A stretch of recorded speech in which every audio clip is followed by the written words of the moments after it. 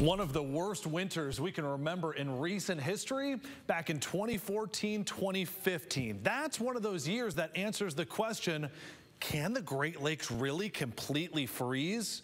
We know what a big impact that the Great Lakes have on our weather every single winter, but this is one of those that's very tricky to answer because, as far as we know, the Great Lakes have never 100% froze over.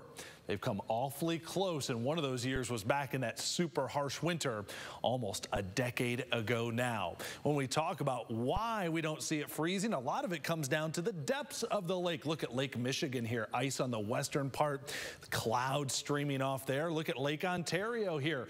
Remember how harsh this winter was? Even then, couldn't get the lake to freeze all the way over, just some clouds overhead here.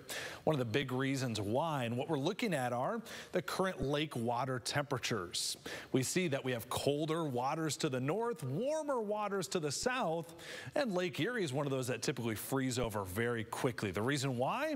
The average depth is only 62 feet when you average the whole lake basin, so not very deep when you compare it to lakes like Lake Superior, which has an average depth of 500 feet. So it takes a long time for the ice to form up here.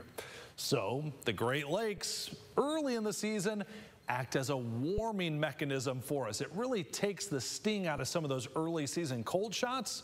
But as the season goes on, we know that it has more effects. And one of those would be lake effect. As those northern winds come over the warm lake waters, it can cause all sorts of problems for those lake effect belt areas. For us here in the western portions of Lake Erie, oftentimes not as much. And here's the reason why. Let me break this down for you.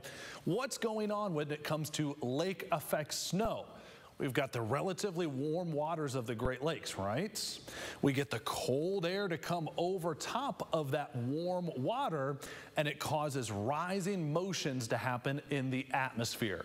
And one of those can be lake effect snow. And many times the snow is not measured in inches, but can be measured in feet by the time it's all said and done. This is big time snow for some portions of the Great Lakes that are downstream. Here in Toledo, Northwest Ohio, not so much. Cities like Buffalo average 95 inches of snow a season.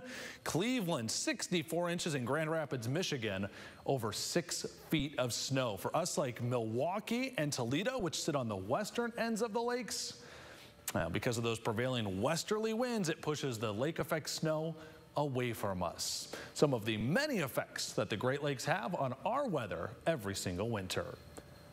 Reporting in studio, I'm meteorologist Ryan Wichman.